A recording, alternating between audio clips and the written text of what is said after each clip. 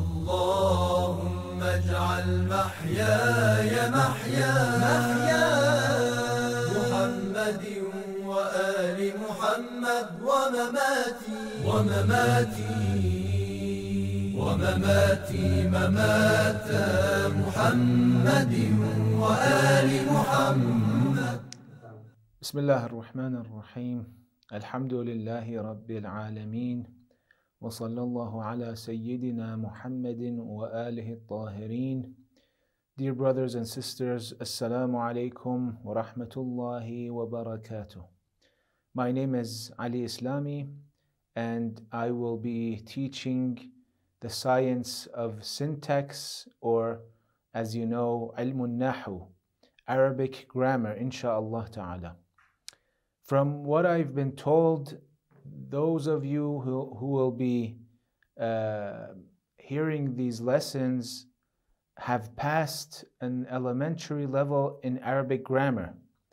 So by now, you must know the many benefits of Arabic grammar, and you would realize that how much this science, how big a role it plays in understanding the Holy Quran and Hadith. For instance, when you come by some of the verses of the Quran, the tricky verses, those that would appear misleading if not considering the i'rab of the words.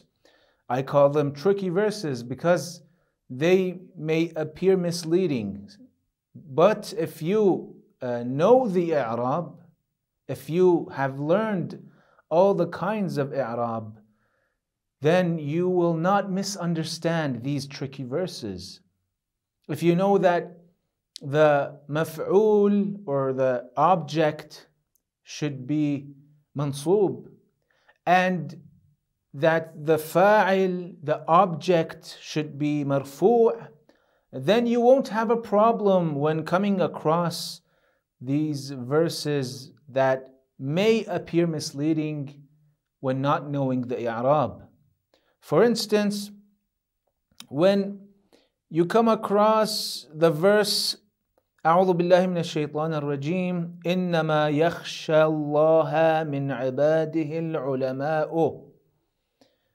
When you look at the translation of the verse, you would see that the translators say only those fear Allah from among His servants who have knowledge. The ayah means that only the ulama fear Allah subhanahu wa ta'ala. But this is after you know the i'rab. See, if you don't consider the i'rab, if you don't know what the fath on Allah means, and you don't know that the dhamma and on ulama, that it means it's fa'il, then you would misunderstand this verse. You would translate it and understand it like this, that Allah fears from the ulama, only the ulama. The only servants that He fears are the ulama. If you don't understand the i'rab, and that ulama is fa'il and Allah is maf'ul, then this is how you would translate the verse. You would think it means that Allah only fears the ulama. But after passing an elementary level in ilmun nahu, you realize, you understand that no, this verse, when you could recognize the fa'il and the maf'ul by the i'rab, then you would know that it means that the ulama are the only ones that fear Allah subhanahu wa ta'ala. And another example for a tricky verse is this ayah, إِنَّ اللَّهَ بَرِيءٌ مِّنَ الْمُشْرِكِينَ وَرَسُولُهُ. If you look at the translation in the Quran, it says Allah rejects the pagans, the mushrikeen. He rejects the pagans and his messenger. Allah bari'un min al-mushrikeen wa rasuluhu would seem at a first glance seem like this, that Allah rejects his messenger also. But when you look at the i'rab of rasuluhu and you see that rasul is marfu', then you realize that Allah doesn't reject his messenger. No, Allah rejects the pagans and so does his messenger. And this you will be able to understand this in a correct manner if you know the qawa'id of i'rab. So, from what you have learned so far, you won't have a problem with these tricky verses. But when facing controversial verses in the Quran, what you have learned so far may not help you that much. You see, we have verses in the Quran that they are very controversial, that Islamic scholars, Muslim scholars have a big difference in understanding these verses and deriving verdicts from these verses. Controversial verses in the Quran that you see the religious sects in Islam have fundamental differences regarding them. Differences in theology, differences in Islamic law and jurisprudence. When it comes to these verses, you see that the sects, the religious sects in Islam, they have lots of differences regarding the way they do wudu, like for instance. You see the verse of wudu, it's one of the most controversial verses in the Quran because there are many discussions in the phrases of this ayah, of this verse. I would like to dissect this verse very briefly so that you could get an idea about how big a role Arabic grammar plays when deriving a verdict from the Quran. The verse of wudu starts like this: Ya ayyuhalladhina amanu إذا قمتم إلى الصلاة فاغسلوا وجوهكم وأيديكم إلى المرافق وامسحوا برؤوسكم وأرجلكم إلى الكعبين. In this verse, we have many discussions. One of the discussions is about the washing of the hands. Allah says, فَغَسِلُوا وُجُوهَكُمْ وَأَيْدِيَكُمْ إِلَى الْمَرَافِقِ. Wash your faces and wash your hands. إِلَى الْمَرَافِقِ means up to the elbows. Wash your hands, your forearms, up to the elbows. You see, some of the sects in Islam, those who don't follow Ahlul Bayt, what they understand from this verse is that Allah says, إِلَى الْمَرَافِقِ. إِلَى, the main meaning of إِلَى is انتهاء الغاية. And انتهاء الغاية in this verse means that you have to finish the washing up to the elbow. The elbow is where you finish the washing. This meaning comes from انتهاء الغاية.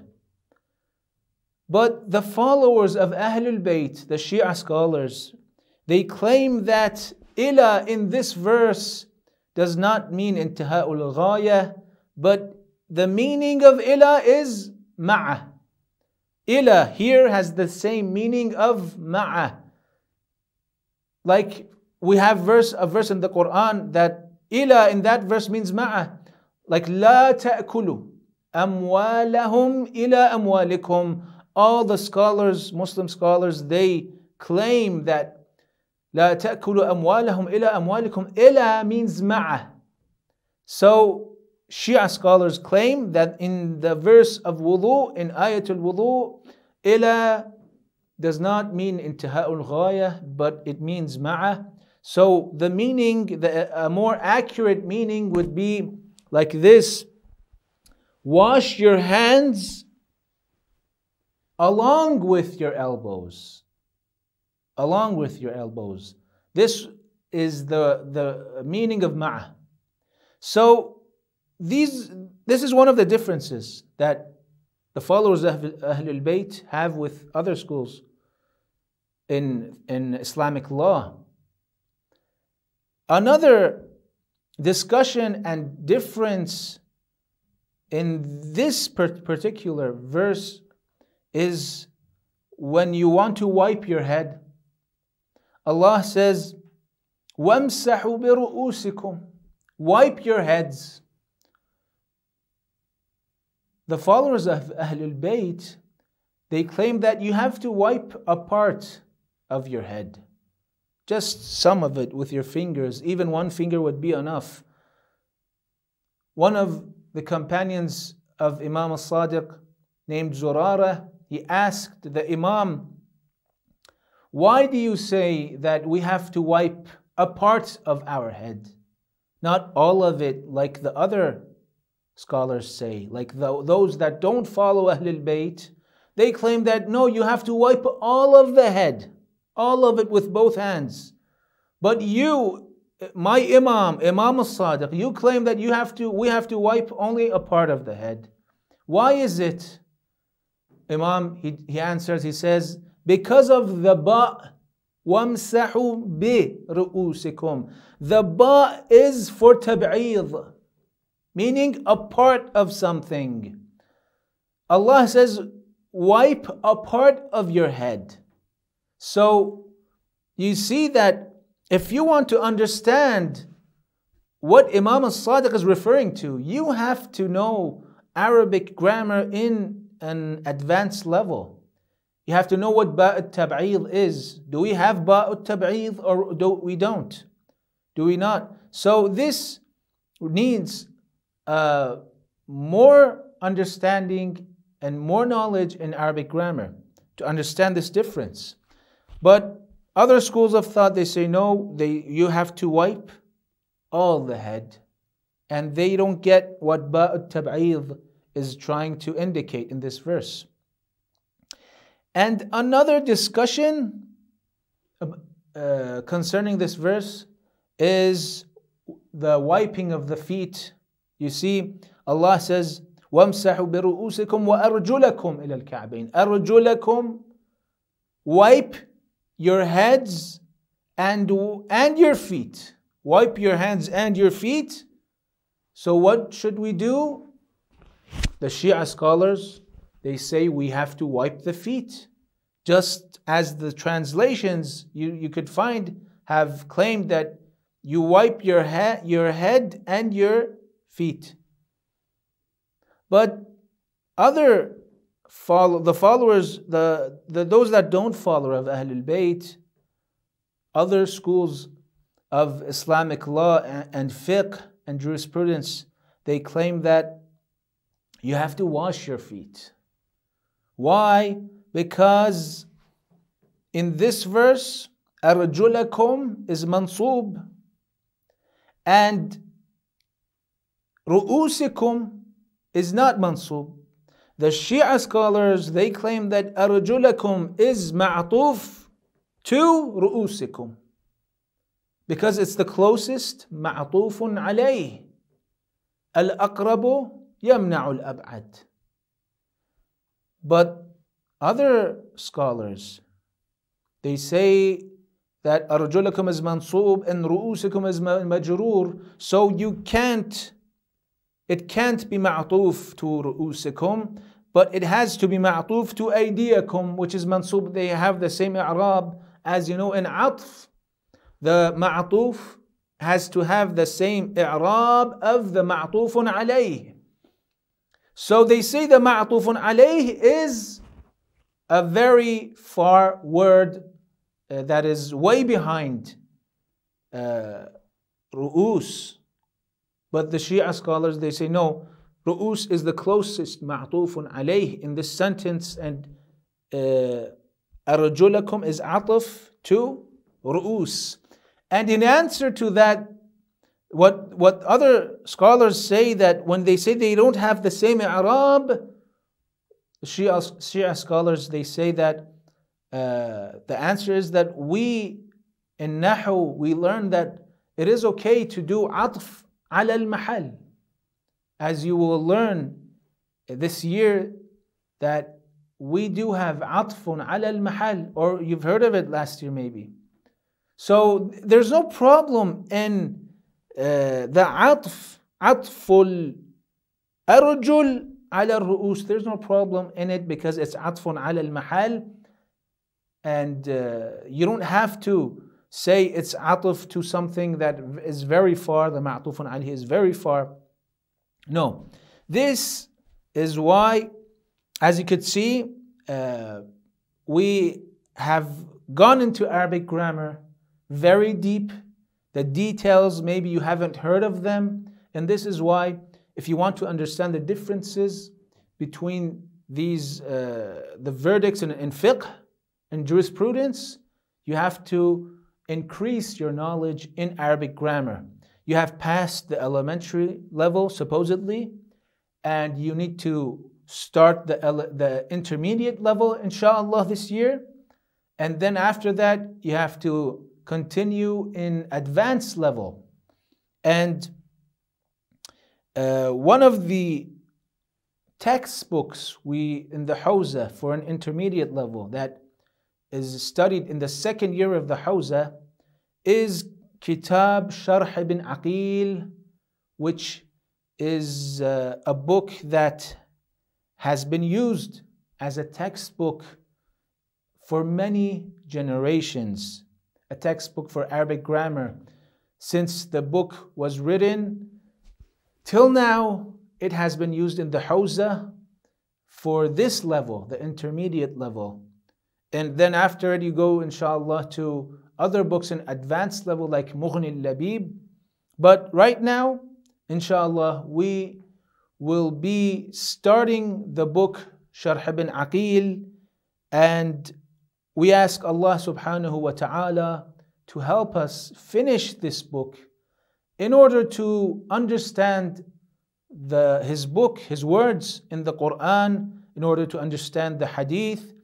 We ask Allah to help us in gaining this knowledge to understand His words and the words of His Messenger and Ahlul Bayt the best, as much as possible, insha'Allah ta'ala. Wassalamu alaikum wa rahmatullahi wa barakatuh. Allahumma salli ala Muhammad wa ali Muhammad wa ajil farajahum.